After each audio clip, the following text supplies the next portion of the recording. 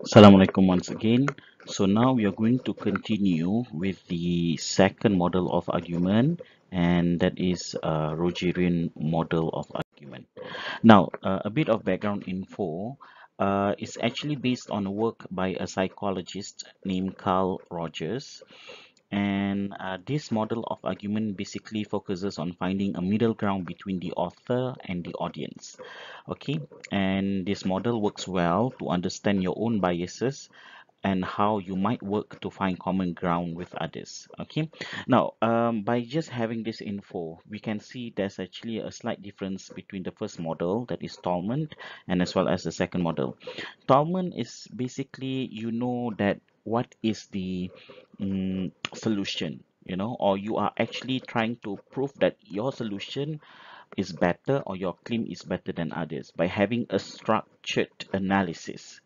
However, for Rogerian, it's more like, you know, finding the middle ground, finding, you know, okay, I have this claim, okay, you have your claim, so what can we do? I mean, can we find like a middle ground between me and your claim? You know, that is the difference between Rogerian as well as Tolman. Okay, now let us look at the some of the tips that they can share with us. Yeah, this is basically when when you decide to analyze an argument using Rogerian model, not necessarily that you have to go through this, but I hope that this aspects these aspects can help you to understand better on how to analyze an argument based on this model. Okay, the first one is you introduce the problem, what seems to be the problem, and then next is for you to acknowledge the other side, and then you must also present your side.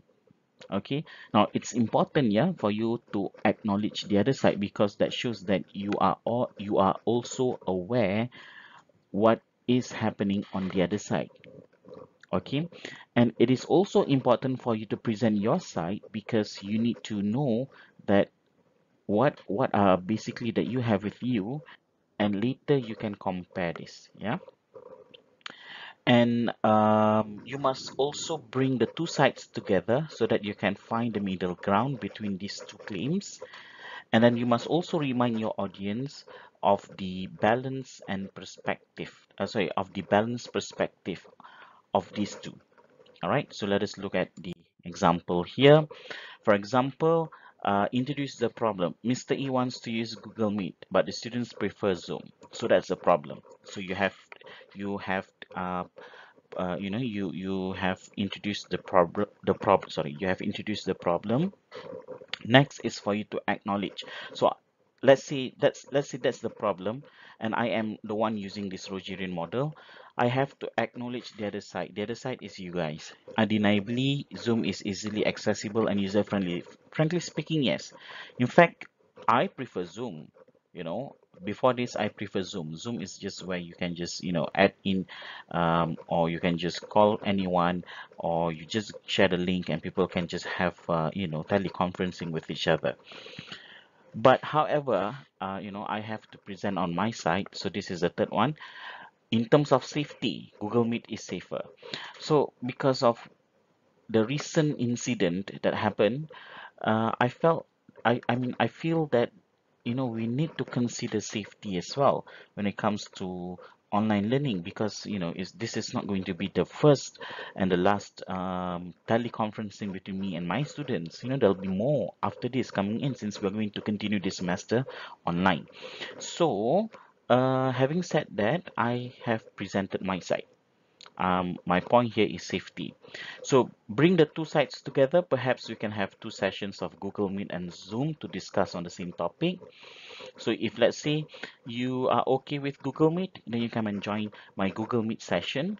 Or if you think that you still want to continue with using Zoom, then I'll have another session using Zoom. Although, you know, we talk about safety, but of course, Zoom has addressed few things in order to address the issue. Yeah,